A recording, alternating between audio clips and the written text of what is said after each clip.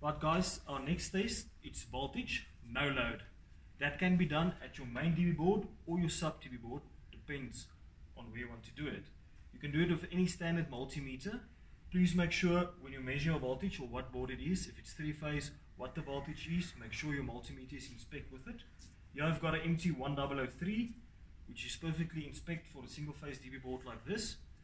So how you do the testing, you put your main switch off because it's voltage, no load.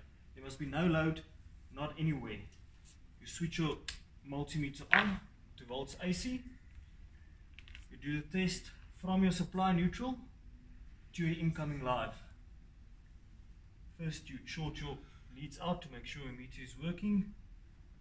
Go to your supply neutral, your live in, test it, make sure there's no load.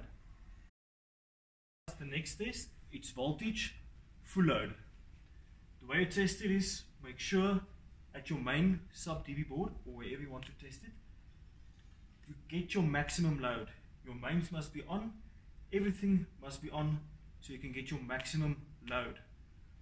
It's the same as the no load test.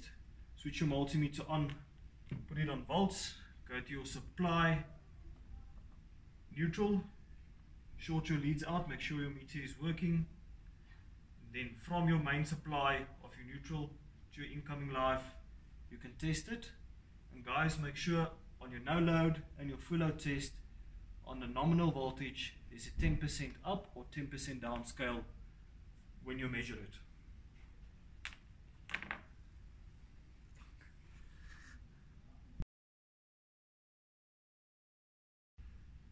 Right guys, the next test is your worst case voltage or your volt drop as they call it. Where you measure that is normally your furthest point of consumption, whether it's a plug, a double plug or light switch or whatever. You go to that furthest point of consumption, put a load onto that point, which must be more than 50% of the circuit value and not less than 2 amps. If you put that load onto that circuit and it's exceeding that consumption of more than 50% or 2 amps, you'll take your multimeter, put it on your voltage, and you'll measure your voltage where it can't be more than 5% difference or 5% volt drop as they call it.